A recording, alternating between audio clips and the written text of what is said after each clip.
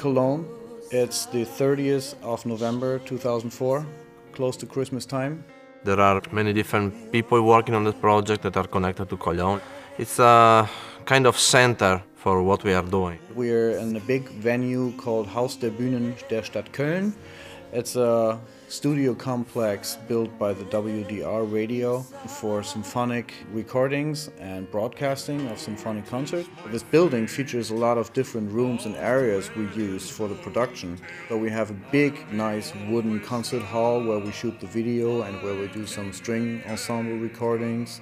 We have a kind of digital studio set up in the first floor where Mr. Lee can sing in a comfortable way together with Fabio. And outside we have a huge mobile recording truck.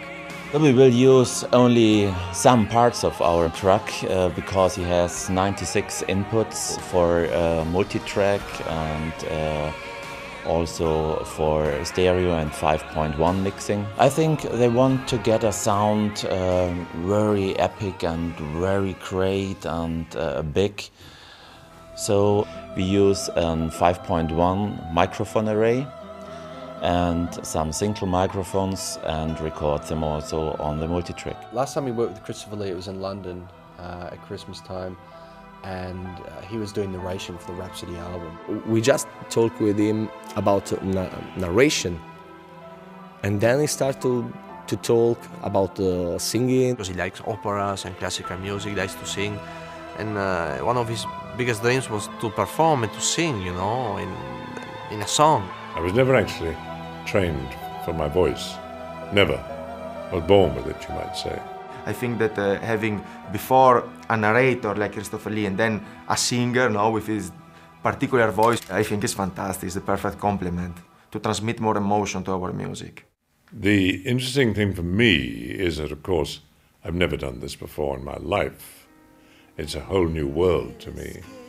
Although I can sing, and have always been able to, this is like being on another planet, because I've never sung with a group of this kind. I know it is my fate, bound to aliens' old tale. I'll be always there, fighting the ancient sea. I can either say, fighting, or fighting. Yeah, but that sounds it's great. More covered, you see. But the second one sounds great. It should be powerful. It's a heavy metal band. For this song, we decided to give the production to Joy. He's a very professional producer and very professional musician. He knows what he's doing, you know. He's really much into detail as we are. Joey's been around, as they say. He's probably the most experienced producer in the music business.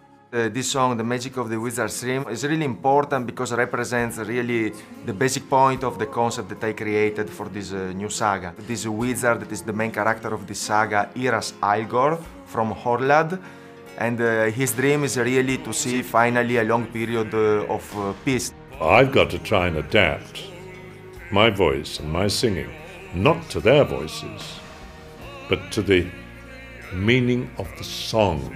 The video for this song, The Magic of the Wizard's Dream, will be done in a kind of, very live and symphonic way, showing a big orchestra.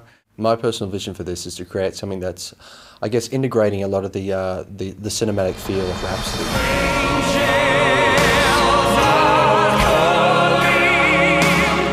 The difference between this and Unholy Warcry is that Unholy Warcry is more of a concept video. It was shot on location in Prague with a large castle.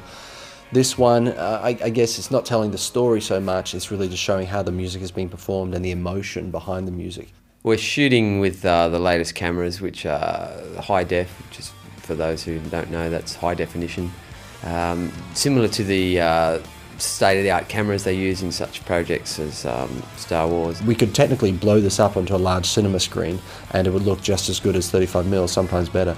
It's such a big undertaking to film an orchestra, and my original idea was to stick the orchestra on a mountaintop, but helicoptering in 50 people with their instruments onto one of the Austrian Alps wouldn't work. So instead we shot some footage separately on the Austrian Alps and decided to, film the whole thing in this concert hall. This is a Felix camera dolly. It's precision designed by German engineering to give the perfectly smooth sort of motion. It's very good for motion picture film because it's very, very steady. The slightest bump in this will show on the camera, so it has to be perfect. The approach to the clip is much in a way that you would approach a large budget film with a grand epic scale and sweeping themes of fantasy, and everything's sort of bigger and larger. Cut there, that was really good. Wonderful. With this type of song, I think it's important to see all the instruments being played and their performances, rather than fool people with special effects and trickery. We decided to really show the real music as it's been performed. The first part of the song, when we've got the verses and all that, I wanted to sort of shoot in this angle, but the low angle.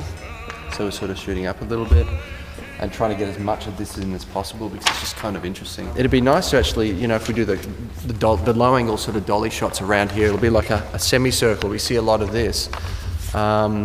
Maybe we put them up on a little podium perhaps, I was thinking, because it might help the higher they are, closer they are to that, the better. So the rest of the time, somewhere else, we can set up a blue screen, which will be extra, a little bit of extra lighting, and then we just turn that off, and when we move across there, we can do blue screen elements as well. In between takes or whatever's happening, we can move the camera from one place to another place over there, stick it on the tripod, and immediately start our blue screen elements of the same things. And then all the chorus will be shot from the back there, showing this way. And what I wanted to do was put the band, so we have a lot of the orchestra at the back, maybe the choir, it's the orchestra, the band in the middle, and then more of the orchestra here. So you've got orchestra. You're filming from here? Yes. So we shoot through the orchestra to see the band. I love backlight. For me, backlight is everything, and sidelight is everything. So I hate harsh, foreground light, soft keys, strong backlight, and it's always interesting. I don't like soft, flat, overlit. I like, bright and dark spots. Yeah, perfect. If possible. We will shoot this video with a full production team here, I think with 35 people. We'll have dolly tracks, we'll be having a crane. For the first time, we really perform in the middle of an orchestra. I get the feeling we were playing something live. This is, I think, is going to be captured in the film, in the clip. To do a video clip and to sing and to have orchestra behind, it's something magical, one incredible sensation, really. I never had in my life, and I really wanted to have in the future again. Working with Rhapsody is really an honor. I've been very good friends with them for many years. They have a very strong vision about what they're doing. The whole saga is an amazing picture, and all I'm doing is trying to fill in, some of the areas visually. I think this is a new testament of love of me, Alex and Fabio to the fans. They're so dedicated to what they do, to their music, and they're addicted to that music as well. The Rhapsody world is a big world, musically and artistically and lyrically, and we believe there are a lot of people that would enjoy our music in the world. I really think that there is different kind of bands. One kind of band, the fans usually they follow the music, that's it. They don't care about the other things around, And this is not the case of Rhapsody. There are many, many things interesting for our fans, and it's something more. It's not just a song that you hear and you sing one time in your life and that's it. This is a band that remains in your mind for the songs, for the style, for the saga, for the kind of merchandising, for everything. It's a very exciting experience. They're all wonderful people I'm working with, and I'm sure this will be phenomenal for heavy metal.